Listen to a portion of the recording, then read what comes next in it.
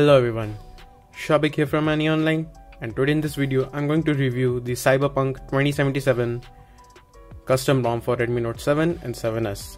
Yes, this custom ROM is out, and 2 to 3 days back we saw in Unbox Therapy's video that he unboxed an OnePlus 8T Cyberpunk edition.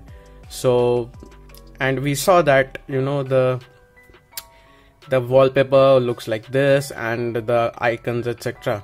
So today morning one of my subscriber requested this video for the Cyberpunk edition, and here it is. So if you want me to try a custom ROM for Redmi Note 7, do comment down below and let me know. I'll review the ROM and let you know, guys. So without any further delays, let's begin.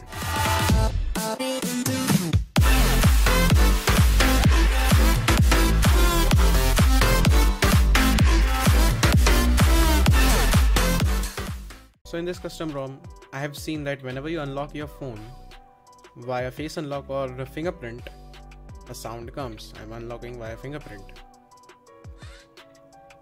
The sound is really amazing, and I don't know what is this sound exactly for, but sounds good. Just quickly go to the settings.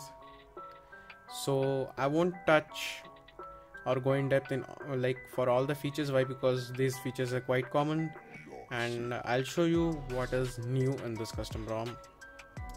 So this video will be a quick overview, as I've just now installed this custom ROM. And if you go to Wi-Fi and network, everything looks the same, nothing new. And also the voice over Wi-Fi and VoLTE works. I have made a call, and everything works fine. There are no issues. And let me just quickly toggle the dark mode. So you get a dedicated dark mode toggle in the quick settings. And let me show you the about phone thing. So over here, Snapdragon 660. Now this time it shows the correct specifications for your phone, and the developer is MSDN Forever. A huge shout out to the developer, as in a very short period of time he released the Cyberpunk edition custom ROM. So thank you, MSDN Forever. And in the Oxygen OS version you can see Cyberpunk and McLaren edition, so that's good. And let me just show you Bluetooth and device connection. So Bluetooth works fine, there are no issues. I have paired my Fossil Gen 4 Explorist. Let me just show you, and it works. Where is the Wear OS app? Yeah. As you can see, it's connected via Bluetooth, so working fine. Let's just jump to the settings again. And in display, if you go in display, you get the option of adaptive brightness, screen calibration, ambient display, etc. You can select when the ambient display to be triggered. So these are the things, nothing new. And you can customize the status bar as per your choice, and you can choose the screensaver, etc. So quite common features. Also, if you go to sounds and vibration, you get the support of Dolby Atmos. So if your headphones or earphones support Dolby Atmos, so while streaming content or music or watching videos or series, movies on Netflix, Amazon, if you have the Dolby Atmos support, it gives you a better experience. So let's just go back to the buttons and gestures. So again, the alert slider feature, it's again useless. Why? Because it's Redmi Note 7 and we don't have a dedicated alert slider button.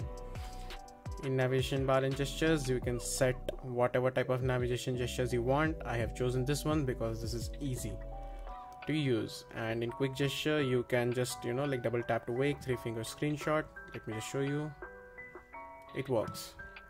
Also flip to mute, etc.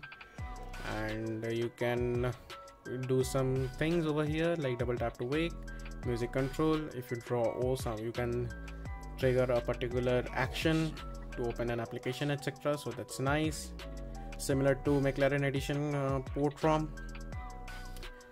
And in the battery, if you go, so again I have installed this custom ROM, like it might be an half an hour or so.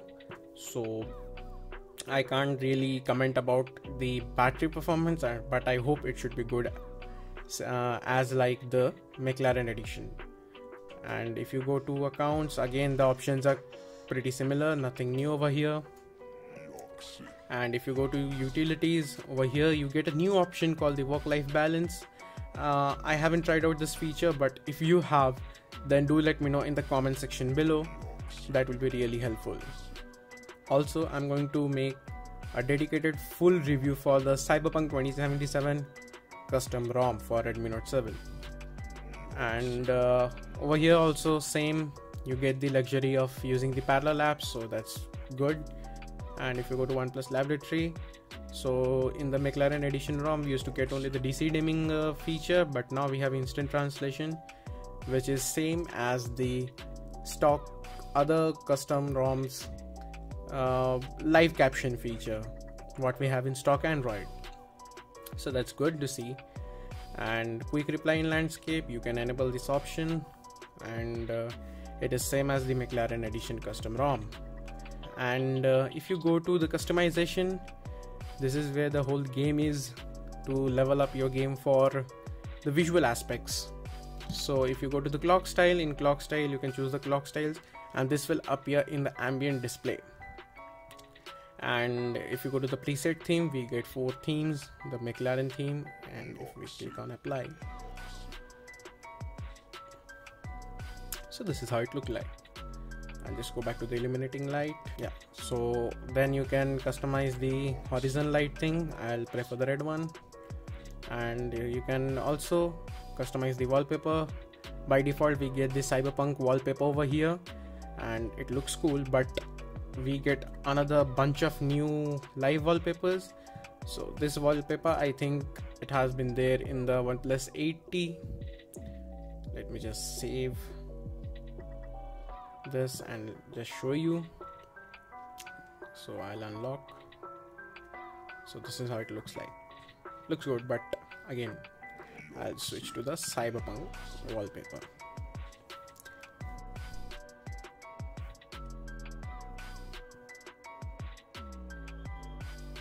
And if you go to system customization, you can choose the accent color.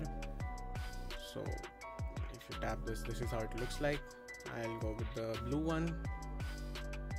Discard. And if you go to tone, you can choose the light, colorful or dark as per your requirement, and you can customize the shape of the system icon. So I'll go with the round one only. And in the icon pack, you get the option to choose between the icon packs. So right now by default it's there in the Cyberpunk, and if you tap on OnePlus, the icons will change to the normal OnePlus icons. That's good. Now if you go to the font, you can select the OnePlus Slate font. I've already chosen this. And if you go to the option of security and lock screen, as you can see, we have the 1st October 2020 security patch, so that's quite latest, I would say. And also there is an option for fingerprint support and face unlock, and both of them work fine. Let me just show you. So I'm going to fingerprint unlock it. So this is how it works. I'd say the accuracy is 95%, and at times it misses, but not an issue. Also the face unlock works. As you can see, it worked. The app drawer, so this is how the app drawer looks like. The system icons are by default in the Cyberpunk edition thing, so that's good. And quickly, if you open Google Pay again in this custom ROM also is not working. This white screen is appearing just like the McLaren edition. But if you open, let's just go back and open Phone Pay. Let me just quickly search it. Let's just open it. As you can see, Phone Pay is working, so that's good. And also I made calls and everything is working fine. The VoLTE voice over Wi-Fi, nothing is a problem right now, and I don't see any kind of bug or something as of now. Also, let me show you the volume slider. The volume slider looks like this, nothing new. And that's it, guys. That's my review for the Cyberpunk edition 2077 custom ROM for Redmi Note 7 and 7S. If you found this video helpful, do smash the like button, and if you're new to our channel, do also press the subscribe button. So thanks for watching, and I hope to see you in my next one. Till then, stay safe.